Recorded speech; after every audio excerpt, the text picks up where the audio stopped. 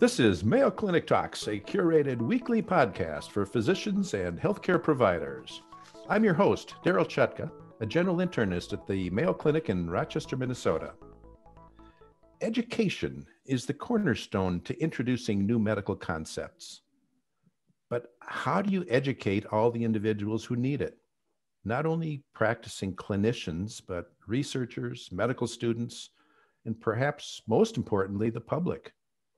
Today, we'll be discussing education in regenerative medicine with Dr. Saranya Wyles, a course director for regenerative medicine and surgery and resident physician in the Department of Dermatology. Saranya, welcome, and thank you for joining us today. Thank you, Dr. Chetka. Great to be here.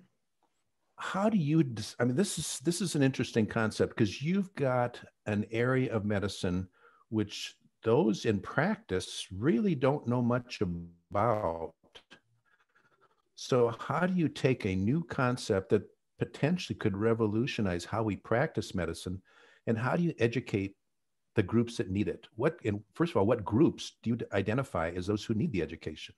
Absolutely. That's a really fundamental point of introducing new curriculum into standard traditional medical learning has been a challenge, but also very exciting in our new way of thinking, in our new futuristic plans towards medicine as it also advances. So it's been really a welcome challenge, really, to introduce these principles and to really think back. I'd like to start off with defining regenerative medicine so that we can understand why it's important to introduce it into traditional medical curriculum. Mm-hmm. And to define regenerative medicine, we really have to think about aging and chronic disease. So as we age and with chronic diseases, our potential to heal our bodies within itself, the innate or natural healing response, slows down. And the concept of regenerative medicine has existed for years. It's dated back to the time with the Greek gods when Prometheus had his liver regenerate over and over by Zeus's eagle. So the concept of regeneration has captivated humans. So it's the idea of how do we harness that regenerative potential that we hold into addressing new ways to restore form and function. And that's the concept that we want to bring forward with aging and chronic disease. And as that slows down, how do we reintroduce that? So that's really where the idea of regenerative medicine came forward.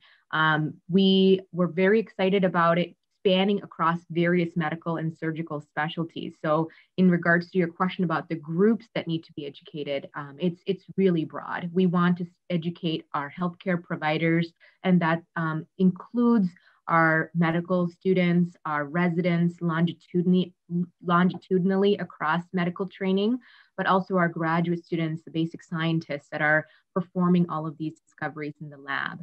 But it also involves our healthcare delivery workers. So that includes our nursing team, our social workers, our regulatory staff, our ethics staff. So bringing that whole multidisciplinary, interdisciplinary group together will be really important in our goal to drive this field forward.